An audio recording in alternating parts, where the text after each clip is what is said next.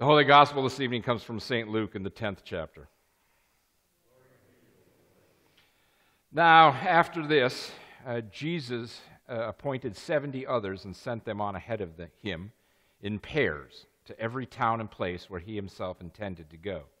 He said to them, "The harvest is plentiful, but the laborers are few.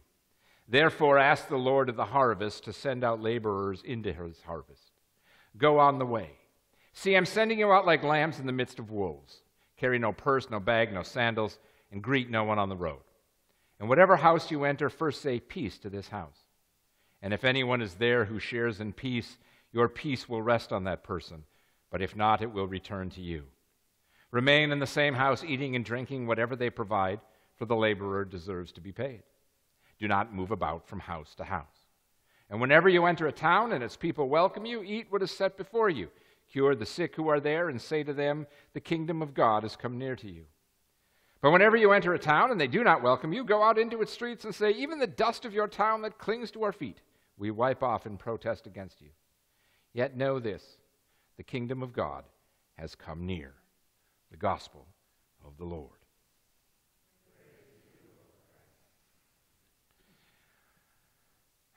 We have in this little vignette from Jesus sending out the disciples 2 by 2, not only a bit of a mandate, but a bit of a way of understanding what we're being asked to do as disciples of Jesus Christ.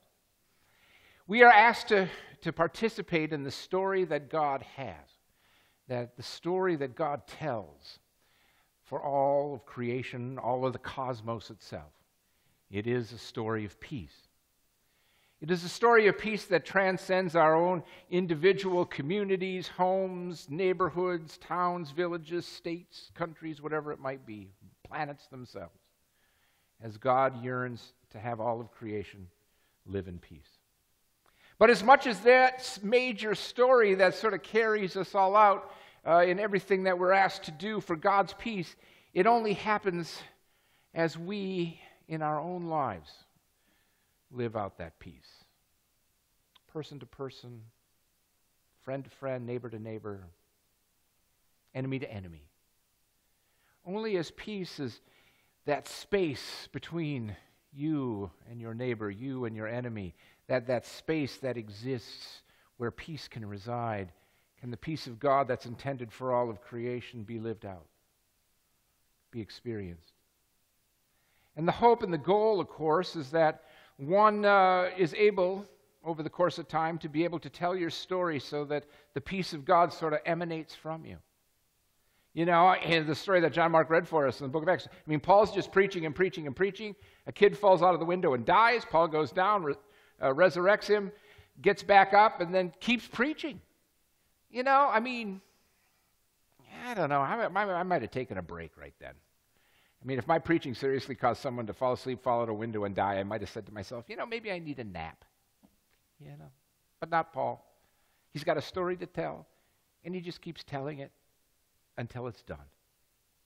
And it's that ability to be able to tell a story that's being asked of us when Jesus sends us out 2 by 2. When he sent out those original disciples, and he sends out you and I. You know, Chris and I have been together now for some 32, 33 years. And it is still a living question whether I am a pawn in her battle with God or whether she is a pawn in my battle with God. Sometimes it looks like I'm just there for, to be the first person to die. Like in Star Trek when the people always wore the red shirts and you knew they were going to die by the first commercial break. I sometimes feel like that because God and Chris seem to be in this cosmic battle and I'm just ready to be the first guy shot with a taser. But then at other times, of course, from her perspective, it looks like God and I are in a battle and she's wearing the red shirt ready to be picked off at earliest convenience. So it's never easy to tell whose story you're in, whether you're in the story with the other person or they're in your story or whether the story you're kind of creating and telling. But what's important is that the story gets told. What's important is that the story gets told. So, for example, my first call, I was given 5 hours a week to go out into the neighborhood and knock on doors and invite people to church. And we were in a bustling, huge community just outside of Chicago. This massive amounts of homes being built, hundreds a day hundreds a day. And there was always a new neighborhood for me to go visit. And I picked Thursday afternoons from noon to 5 or so was my 5-hour time window. And I just drive to a neighborhood, and I could go to a place, and there would be no houses there. And I'd visit, and then the next 2 weeks later, there'd be 10 houses there. And I'd knock on the doors, and of course, nobody's ever home. Because one of the things about suburban America in the 90s was that everybody had these homes, but because they were all busy working, there was nobody actually at home. And so whenever I would call, very rarely would I ever have anybody there. And if it was usually because they were sick, or if they were Muslim, or if they were Buddhist. We seemed to have an influx of people moving from Chicago who were Muslim or Buddhist. And so I'd have many conversations with Muslim women, Buddhist women, over my time there about life in general. They were the only ones home, so they got the full visit. I was supposed to spend like 5 minutes with each person, but oftentimes when somebody was actually home, I could spend as much time as they'd let me because nobody else was going to be home. And I remember having just fascinating conversations. So one day I'm sitting in my office, and it's in the afternoon. It's getting kind of dark. It's about 4 o'clock in the afternoon. Nice summer day, and all of a sudden one of the neighbor women came in with her son. He was 3 years old. And she said, do you do religious education? And I said, we sure do. We do. We got Sunday school, Sunday morning. We had Sunday school. We had 2 Sunday schools, actually. We had an early one and a late one. We had Sunday school, perfect. 3-year-old, that's perfect time to get started. And she goes, okay. And she said, now, it won't be a problem. We're Buddhist. I was like, well, no, it's not a problem for us, but you do realize that we're known as Light of Christ Lutheran Church, right? She goes, oh, yeah. And I was like, so we teach Christianity? She goes, oh, yeah. And I said, and your son is Buddhist? She goes, yes. And I said, so you're okay with that? And she said, sure. And I said, huh. She said, well, look at it this way, Pastor. If whatever God is true, won't really matter what he does when he's 3, will it? I was like, huh. All right. So I signed him up for Sunday school. It just so happens I happen to have a Sunday school teacher. She comes up to me after the Sunday and she says, do you know one of my kids is Buddhist? And I looked her right in the face and I said, do you know your husband's Jewish? She goes, oh, yeah. We get so caught up sometimes in telling, and if we're going to tell the story right, or if we're going to get all the little dots, I's dotted and T's crossed, that sometimes we get too scared to tell the story. That we know people have other stories, that there are other stories out there, the Buddhist story or the Jewish story or whatever it may be, and because of politeness or because of our own insecurity or fear, we hold in the story of Jesus Christ. We don't want to seem arrogant or rude. We don't want to seem boastful. We don't want to seem, maleficent or anything like that. We want to be able to be loving, caring creatures, and in the face of this kind of diversity of religious plurality that comes at us, we just kind of freeze up. Say, oh yeah, I heard of that, and I'm Christian, and we just kind of walk away, hoping they don't press the question any farther than that. And that's why this story from the Gospel of Luke that Jesus tells is so vital to our faith. Because it reminds us that we have a very simple message. The simple message is peace to you and your household. It's a hard one to screw up. I mean, you've probably all got it memorized. I mean, close your eyes and say it with me. Peace to you and your household. I mean, you can probably do it from memory. Because what God is looking for is that God's people live together in harmony and love.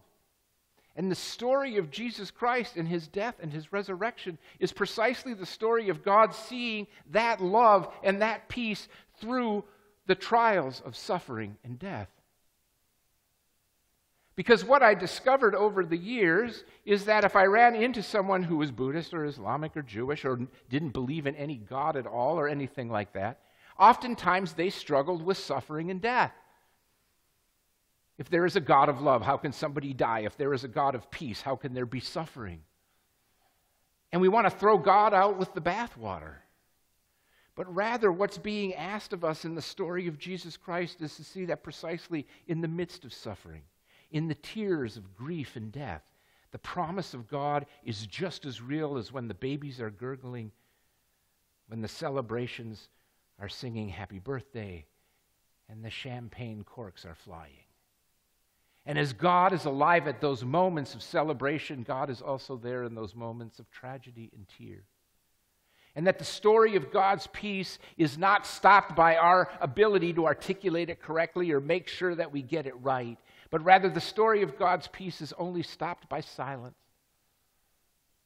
only stopped by shyness, rectitude, or whatever else gets in the way of letting somebody know that they are loved beyond their wildest imagination.